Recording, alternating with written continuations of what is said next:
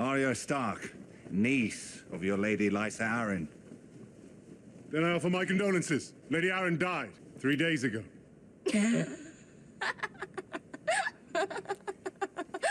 Hey guys, it's Kev. One of the many things that makes the show Game of Thrones and the book series A Song of Ice and Fire so special is the character development. George and Dan and Dave could take any number of these characters off by themselves and make him or her the main characters of a side story, and it would work. Now I wouldn't go that far with the character that I'm going to describe in this video, Sandor's horse, which is blasphemously named Stranger, after one of the 7 faces in the Faith of the Seven.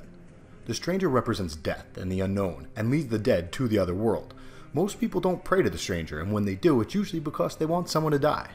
There are a dozen or so horses that have names in A Song of Ice and Fire, but the reason I'm doing this video is because, well, first of all, anything that adds to the Hound story is awesome in my book. But also, the Hound's horse, Stranger, and Daenerys' horse, known as the Silver, are both referenced a handful of times in the books. They deserve some acknowledgement. The scenes with Arya and Sandor are phenomenal. The writers, producers, and the actors were all on point. These are arguably some of the best scenes in the show. These scenes have many layers, and undeniably the dynamic between Arya and Sandor is one of the best of any duos that we've seen. So when we watch these scenes, it's easy to not even think about that beautiful black horse, because Arya and Sandor have so much gravity of their own. But once you know the backstory on this special horse, Stranger, these scenes become slightly cooler. There are going to be spoilers from the books, specifically related to a subplot that is similar to the scenes we see in Season 6, Episode 7, The Broken Man, so close out now if you don't want to hear that. Sandor's horse was a, quote, big black stallion. Before Sandor kidnaps Arya from the Brotherhood Without Banners, he came back to their camp demanding the money that the Brotherhood confiscated from him. Some of the brothers want to kill him, but Beric says, quote, Clegane won his life beneath the hollow hill. I will not rob him of it. My lord is wise, Thoros told the others. Brothers, a trial by combat is a holy thing. You heard me ask R'hllor to take a hand, and you saw his fiery finger snap Lord Beric's sword, just as he was about to make an end to it. The Lord of Light is not yet done with Joffrey's Hound, it would seem. So instead of ordering his brothers to kill Sandor if he follows them, Beric says, if you see Clegane sniffing after us, kill his horse. That's a good horse, Anguy protested. Aye, said Lem, it's the bloody rider we should be killing. We could use that horse. Fast forward and Sandor does return and he kidnaps Arya. The Brotherhood took his money, but if he can ransom Arya back to her family, he figures he could earn even more than he earned from winning the Hand's tourney. Early in their travels, Arya would bite Sandor and try to kill him, but he's human. He can't stay awake all day every day. He's got to sleep. Quote, half the time, he slept in the saddle now, trusting his stallion to follow whatever rutted farm track or game trail they were on. The horse was a heavy courser, almost as big as Destrier, but much faster. Stranger, the Hound called him. Arya had tried to steal him once when Clegane was taking a piss against a tree, thinking she could ride off before he could catch her. Stranger had almost bitten off her face. He was gentle as an old gelding with his master, but otherwise he had a temper as black as he was. She had never known a horse as quick to bite or kick. In war, they were a weapon, like the men who rode them. When the Hound and Arya get to the Trident, they need to cross in order to continue their journey. The river is dangerous. Upstream at River Run, the river's peaceful, but down here, the current is wild. As they cross on a pole boat, one dude actually falls overboard and presumably he dies.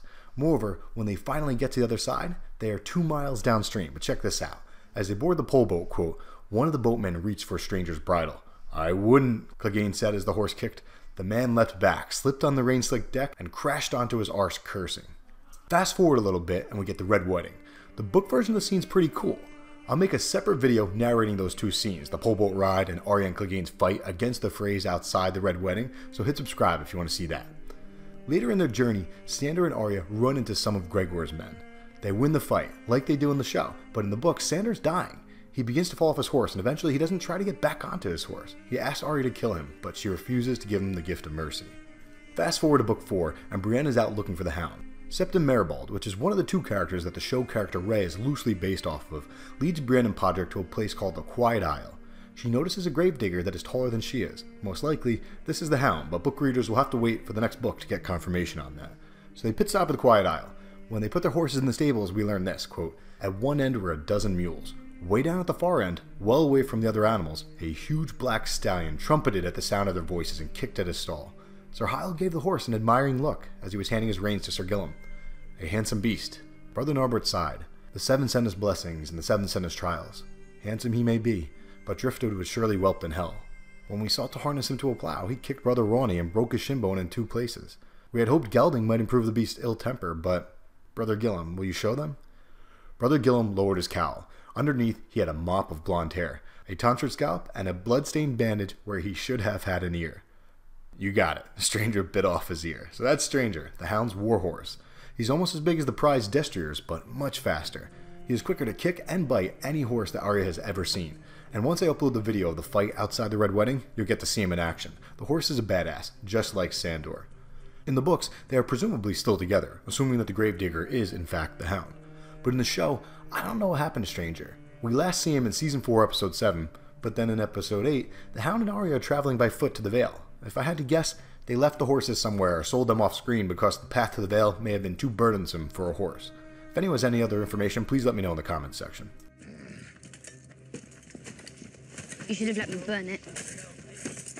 It's the flea bite. That flea bite's got you walking a lot slower than you used to. But I'm a dreamer. This is a reunion that I hope to see in Season 7 because there's literally no better horse than Stranger to help in the war versus the Undead army. In the Season 7 promo pic, the Hound is riding what looks to be a chestnut courser. Stranger is black, so it's definitely not him, which is upsetting.